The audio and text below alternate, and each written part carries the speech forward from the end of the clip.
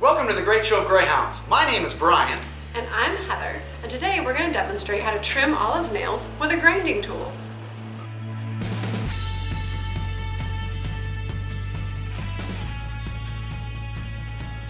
So we decided to start using a Dremel tool to trim Olive's nails instead of using the clippers. We found her nails were getting brittle. She's almost 13, and so the clippers were kind of hurting. So we tried using the Dremel and we have loved it. Olive is much more relaxed while we're using it. All right, Heather, so how do you determine when her nails are too long and need to be ground down? We'll come closer and I'll show you. So you can see Olive's nails are real easy to tell where her quick is, which is nice. Her nails are a little bit longer than they should be right now. So this is the part that doesn't have the quick in it. And then here's where that blood supply starts. Now it does go a little bit past that, so we would never want to get all the way to the quick. For her, I just try and ground down a little bit, just get it a little bit shorter every time. And that way she's not getting stressed out. We try and just do quick sessions and just keep it relaxing for her. So Olive seems pretty comfortable right now. Is laying down the position that you like to have her in when you're grinding down her nails? Yeah, we found that Olive couldn't stand the whole time it took us to grind down her nails.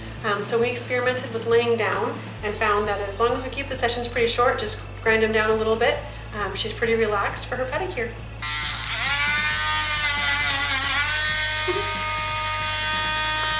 What was that?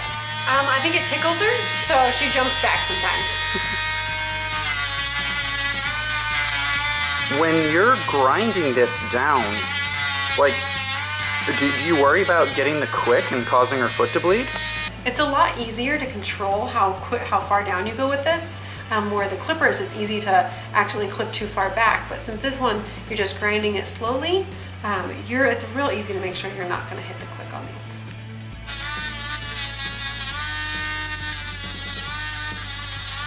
We found that Olive is more comfortable with us doing her nails if one of us is petting her, as it allows her to take her attention off of her foot because she really doesn't enjoy this.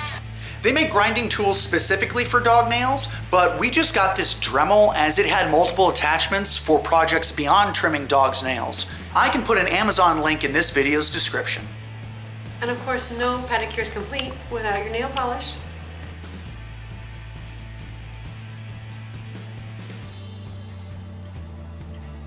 And now that we're done, Olive gets her treat out of the Tyrannosaurus cookie jar.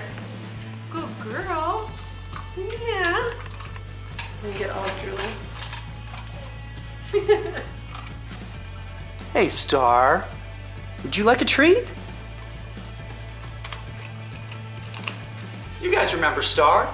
She was our foster for about 5 months. She was the greyhound that had been flown to us all the way from Texas, where she had been found running down a gravel road. She'd been living at rough for a while, so she was really underweight and her nails were crazy long.